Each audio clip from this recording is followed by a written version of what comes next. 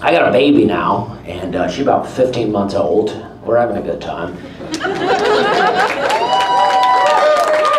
And I've been reading some children's books. I've been getting into it. I don't really like to read, you know, I'm not a big reader, but a children's book I can handle, you know. We got a couple we're working through right now, trying to get through them. But one I've been reading with her, it's, maybe you've heard of it, I don't know if you have kids or not, but one of them is called, it's called 10 Little Monkeys Jumping on a Bed. And the book gives away a lot of what's going on just in the title. Like, it doesn't leave a lot, you know, I mean, you're like, you got a pretty good idea what's going on right when you start this book. 10 little monkeys are jumping on the bed, so, you know, and that makes sense, because if you got 10 monkeys in the house, they're gonna be jumping on a bed, you know what I mean? I've jumped on a lot of beds in my life. So you open the book, and the first line is 10 little monkeys jumping on the bed. We just repeat that. And then it says, one fell off and bumped his head. And that'll happen, you know what I mean?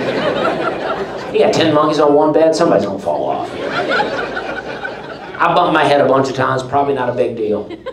But then it says, the mama called the doctor. And so I'm like, all right, well, maybe it is serious.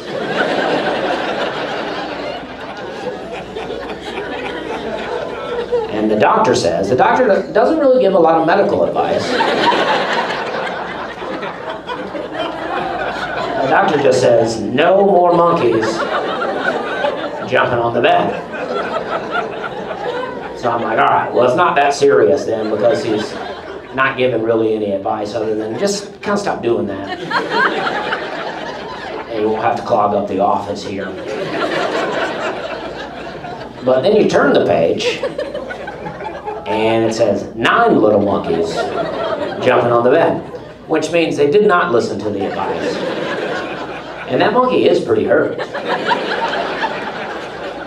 So hurt that that monkey has been like, you know what, I'm not going to jump on the bed. I may have a concussion here. Doctor didn't help, but I'm not feeling as good as I'd like to feel. So you got 9 monkeys jumping on there, and you know, what do you know? One falls off, bumps her head. Mama calls the doctor. The doctor said, no more monkeys jumping on the bed, right? So that doctor is useless. The mom's useless too. I don't know where she's at. I don't know what she's up to. She's drinking or whatever, but you're just letting those kids run loose in there.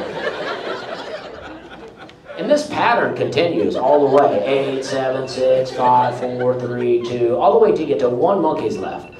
These monkeys have been dropping like flies out there. You got 1 left, jumping on the bed. This is the Royal Rumble survivor here. You know what I mean?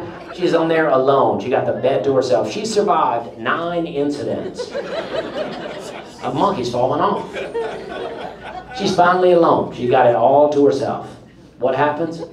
Falls off. I don't know how it happens. But that monkey falls off, bumps her head too.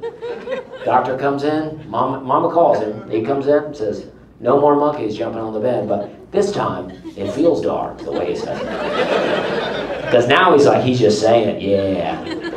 No more monkeys jumping on the bed now, is it? And I don't know what kind of lesson my daughter is supposed to learn from this. That doctors are useless?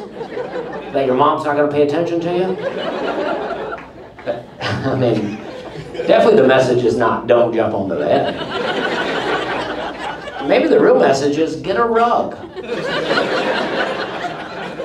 Don't make the floor so hard. Okay, I appreciate that. That's my one dad joke. That's all I'll ever do. We're having a good time. I don't know if you were clapping, because that'll be the only one. But